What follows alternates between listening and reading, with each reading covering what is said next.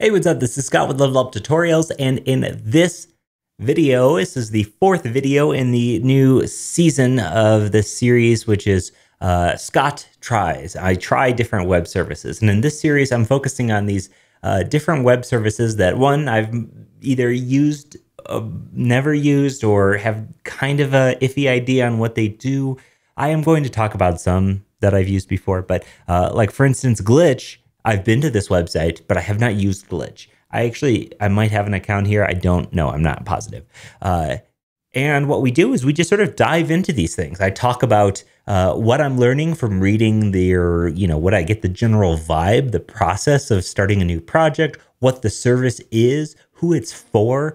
We really dive into just a little bit of these first-time experiences of using these projects as somebody who's used a lot of this stuff before. So, today we're talking about Glitch, glitch.com. They got a couple of fish as their logo here. Gotta love that. Gotta love their colors. Gotta love their personality. If there's one thing that Glitch has really nailed, it's personality. My gosh, this is awesome. I absolutely love the general style, design, and feelings of this website. This website makes me want to come back. So obviously I'm not doing design reviews, but I do talk a little bit about the design of these things as we go. And I gotta say yes to this. Yes, yes, yes to this.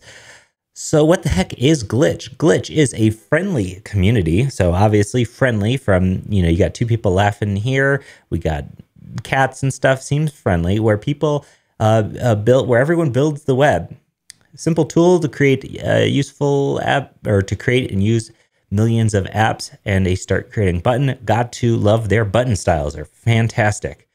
Spark your next project, just start typing, code together. Now, I am a person who likes to get their hands dirty in code. When I want to work on something, I just jump on something. I don't want to spend a lot of time getting started, configuring, building, setting up build tools, whatever. I love tools that make it easy to get started. Things like Code Sandbox comes to mind. That's maybe one that we should do a video on, even though I'm very familiar with Code Sandbox. CodePen, those kind of things just make it so easy to get going. And Glitch seems to emphasize that. Glitch on dev.to. Dev.to, if you don't know, is a great platform for blog posts. I don't spend a lot of time there, but I have an account there. I've read some really great posts. Dev.to community. So a bunch of us are huge fans of dev.to. So we're excited to share fun stuff from Glitch or the vibrant community. Follow us. So it looks like maybe this is the Glitch blog on dev.to. This is cool. Appreciate it. Here's some fresh apps. Somebody made something about food, auto-generated food trend journalism at your fingertips. Very cool. By Aaron Best. Shout out to Aaron. I don't know you, but seem cool if you make this. Making resolutions 2020. Okay, so this is fun. Okay, so here's the vibe I get from this. I get that it's a fun way to just get started coding projects. Do you code within this? It looks like you do code directly in this Glitch app. And sure enough, you're probably not going to code in these little tiny windows, but it looks like the whole vibe here is that you're creating projects, and they have this nice little remix to edit. Now, remix to edit, I'm assuming is going to, you take somebody else's project and you change it. Just sort of forking it. They're basically coming up with a new word for fork, which is remix, which is fun and all that stuff. And I love it. I absolutely love it. This might not be for everyone's personality, but this is my personality right here. I love all this stuff. I could just go on and on about gushing about the design about this. Let's go ahead. What's fun about here is that there's a sign-in button, but there's a new project button here. So they obviously are emphasizing that it's fast to get up and running. And if you click new project, Hello Express with simple Node app. So you can do Node on here. It's not just front end stuff. Very nice. Your own web page or a SQLite. Ooh, a Node app with a SQLite database. So you can even get up and running with some data. Now we have these three options. I'm going to pick the middle one just because it's a nice middle ground. We got Node server. We got a front end, most likely. We'll see. Either way, it's creating this project for us. Like I said, I didn't read too much there. That's sort of the vibe of this series. Is again, it's sort of relaxed, right? You can tell by my attire here and my general presentation that this is relaxed. Okay, so welcome to Glitch. Click to show our live updates. Okay, so this is the Glitch workspace. I didn't have to create an account, which is cool to get started without creating an account. I like it. I like it. CodePen, I think, did that too, maybe. I'm not positive about that. But a lot of these kind of things did. Looks like you have your files here. Okay, our package.json. We have a server, views, public. So we are serving up an HTML file footer made with Glitch. And so if you were going to just go ahead and say, hey, I want to just tweak on some, this is a client. Sorry, this is interesting here. If you just wanted to like tweak on some HTML, you got a server, and you just wanted to try some stuff out. Cool. Hey, this is, you got a node server up and running. Now, how do I see this thing? There's a show, a new window, or next to code. Let's go next to code. And really neat. Really neat. Their basic form here, besides using my favorite shade of blue, is just neat. The whole thing has a lot of charm. If we're talking charm awards, Glitch, top notch for charm. It's funny, I don't want to do like a reviews and ratings on these things, but like if we're talking about charm, we got Glitch at the top so far, and then just below it is going to be Begin because they had that squirrel thing. There's a lot of cool stuff going on here, and I really like this. Now, I am wondering about the color scheme in this editor. I, like many people, really like a dark color scheme. I really like a dark color scheme. And maybe that's something you got to see or have to be logged in. Maybe you can't do it at all. I'm not quite sure. Ooh, change theme. There we go. Yeah, I was going to say, if I would be surprised if they didn't let you change your theme. Keyboard shortcuts, change your theme, make this project private. Cool. Okay. I can get behind this. I wish there was a little bit more to this editor in terms of changing your theme, changing your font, maybe. I don't love this font. I prefer a font with, I don't know, ligatures and stuff. It's not a big deal. I don't even know what this font is, to be honest. But this little interface is pretty cool. I like it. There's a lot of things I would maybe change about the aesthetic of the editor itself. It's an online editor, right? It doesn't need to be awesome. So this is neat. Nice way to get a project up and running. You don't have to create an account. If you do sign in, looks like you have some options. Magic Link is an option. I'm going to do a GitHub connection because, why not? It's easy. And then now we're here. Fantastic.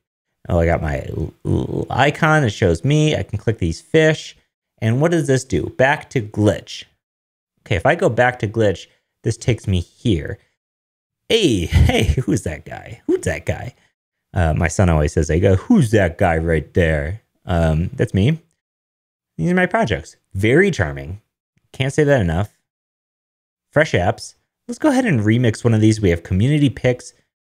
Dozens of remixable apps, Glitch team favorites. It looks like it's all very curated. Let's go ahead and remix this one. Do I select the fish? Remix on Glitch. And then I can click the full screen here. Food hype, that's right. It's Locks Cove Sangria. It's a thing now. Next article. Mocha cake is real and it's controversial. Why would that be controversial? Okay. One thing, I clicked the embiggen, I don't know if that's a word, embiggen thing on the little miniature editor, tiny little editor, and it took me to this, which is the URL for this page. But I was hoping what it would do was take me to a full screen version of the editor while I'm remixing this. But I guess I haven't remixed it yet. Okay, I'm still learning here. Remix on Glitch, thank you. And it looks like it's doing that. It's opening up in an editor. Show on Glitch. Welcome to Glitch. Here's a little README. Can I edit this? Can I do that? I can't edit it. I don't know why I can't edit it. How do I edit this? Rename? Duplicate? Hello? That's a bummer. Can I edit this? Yes. Okay, so the README doesn't like that. I'm looking at Markdown. I need to check that button, and now I can edit it. A little confusing. Here's. I don't know if the Glitch team cares. I honestly don't know if they care, but it would be cool if you could edit it in the Markdown view, like I don't know, any of those like There's a bunch of note-taking apps that do that. I forget, but just a small little thing.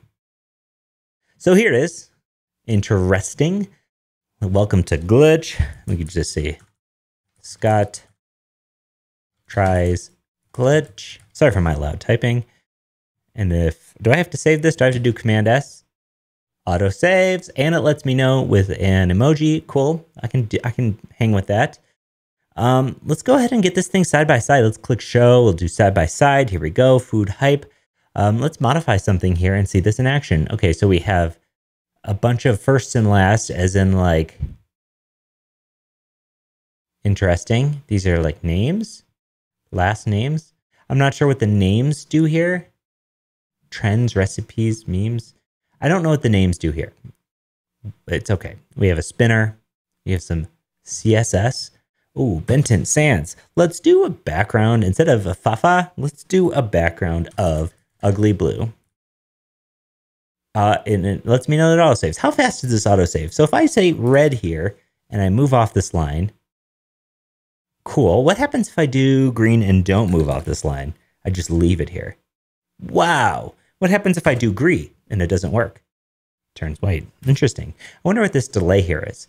I'm absolutely fascinated by this. This seems like a huge playground. Now, the cool thing I really like about this is that unlike things like Code Sandbox, where you get these little tiny windows, you got to drag them around, and this seems much more like a here's your text editor. Here's your text editor in the browser. Here's a window. Just go nuts. And we're going to do all this auto saving. It's going to show you really quickly. This is the kind of thing that is really neat to just goof around on and probably actually create some interesting things. I'm not sure if you can get let's see, we do code. We can invite others. Let's see, can we download this project? I bet you can download this. Again, this is just me exploring. Get, import, and export. I would assume that was something there. I would imagine that you can download this thing, no problem. Create a code of conduct. That's neat. You can just create a code of conduct. Project page. Invite others. There's a lot of neat little things here. This is the kind of site that you want to dive more into, and I think it's a lot of fun. If I'm going to do a fun project, I might check this out instead of CodePen, not because CodePen is bad. CodePen is excellent, but I like this full editor. This looks nice. This looks like something I would want to use, and I'm pretty interested in this. So this is Glitch. It's a cool way to create projects. You can create some very real stuff on here, and you can rewind. I don't even know what that is. Looks like you can learn a lot about web development just from creating and remixing and trying out other projects and doing some really interesting stuff.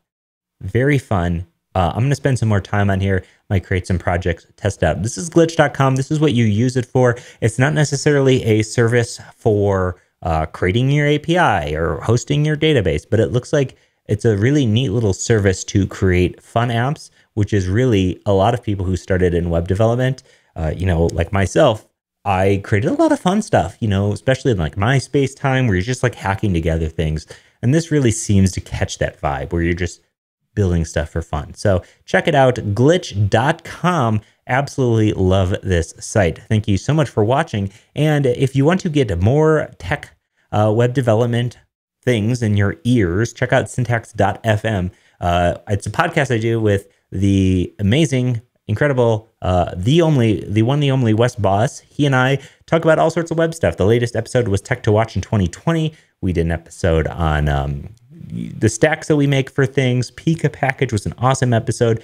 Wes and I both switched to Firefox for a month, and we talked about that. There's so much cool stuff going on at Syntax. We even do user-submitted questions every single month. So check it out, syntax.fm. And if you want to get more tutorials, head over to Level Up Tutorials. There is so much tutorial content available at leveluptutorials.com. My internet is bad today. I'm sure it's going on. We were using the Take Shape site, and it was taking a really long time. And it's not, I felt bad because it's not, the Take Shape people's fault. My internet's just being not good. But we have so many courses Firebase and React is the latest. It's taught by James Quick, who's just a fantastic teacher. We also have a guest course from the one and the only Travis Nielsen, who is Dev Tips on YouTube. He's just fantastic. We also have courses on GridSum, which is a static generator for Vue, React and TypeScript, Next.js, Svelte, Gatsby and Shopify, Gatsby e-commerce, DevTools and debugging, animating React. The list goes on and on. leveluptutorials.com/pro. Sign up for 1 year and save 25% off. So thank you so much for watching, and I will see you in the next one.